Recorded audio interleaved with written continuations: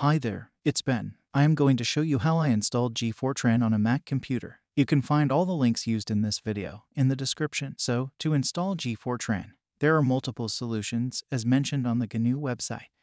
The easiest solution is to use Homebrew. To install Homebrew, just go on their website and copy and paste the command provided in your terminal. The installation can take a couple of minutes. Then to install gfortran using Homebrew, just enter the following command: brew install gcc. To check the version of gfortran, just enter gfortran -- and version. As you can see, my version is 13.1.0. Now that we finished to install gfortran, let's create a simple code as an example. Let's name this code hello.f90.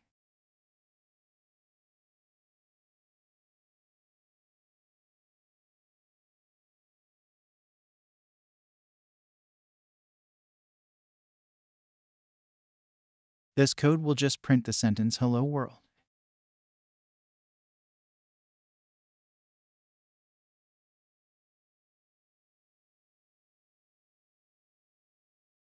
Now to compile this code using gfortran, we need to enter gfortran hello.f90-o and choose a name as an executable file. Let's say hello for example. As you can see, the first time I tried to compile the code, I got an error message. This error is due to the Python Conda distribution that I previously installed on my computer. So to fix this error, I have to deactivate Conda first. I am showing you this error in case you got it as well.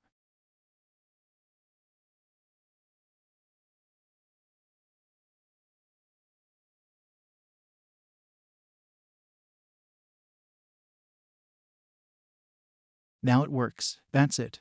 I will see you next time. Bye everyone.